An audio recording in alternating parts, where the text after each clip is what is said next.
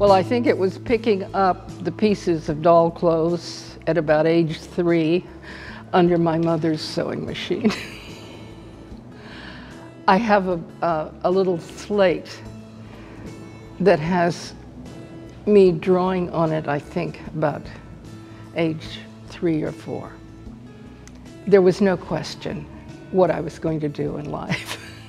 I went to school, and that was my interest always, art and fabrics, and I just started work very early.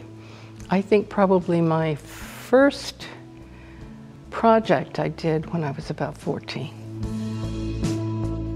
Well, I think it was in high school, and it was the 12 Dancing Princesses, and I designed and cut and sewed all of them. And from that time, I knew I wanted my own studio too. So that came eventually, not too long into the career. Well, it was very corporate when I began with all the major studios. I knew that I wanted my own studio so that I could control that instead of being controlled by the different studios. I bought a little studio on 3rd Street. It's a little 3-story fun place.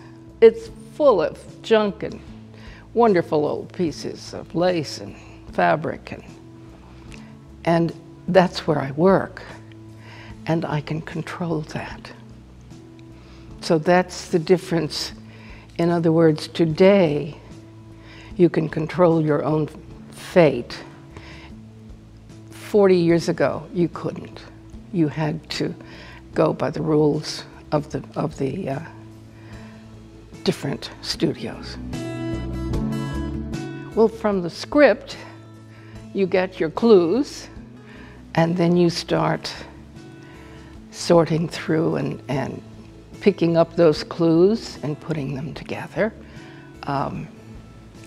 I generally think in the possibility of line and color and material. Material is very important in creating a character, because you may do something that's soft and diaphanous, or maybe you will do something that's very hard edge.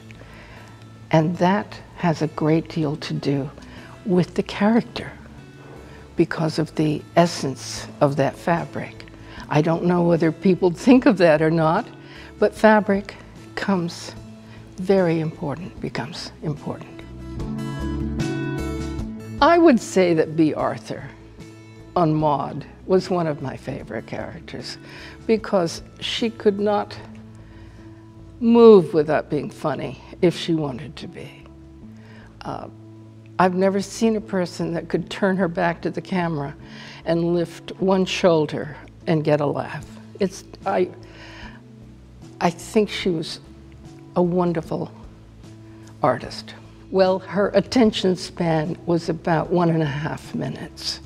So when I had to fit her, I came very well prepared quickly, and it was over in 3 minutes practically, which is one reason that her clothes may have looked as though they were repetitive, because I had about 3 basic patterns so that I didn't have to fit on her.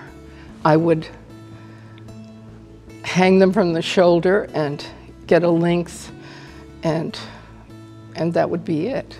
I'd cut, and you make it in many different fabrics, and so you got around looking repetitive when you could. Study art, go to museums, begin to think about what you see in different terms. That way you will begin to develop the character that you're looking for of that particular artist or person. That's the beginning.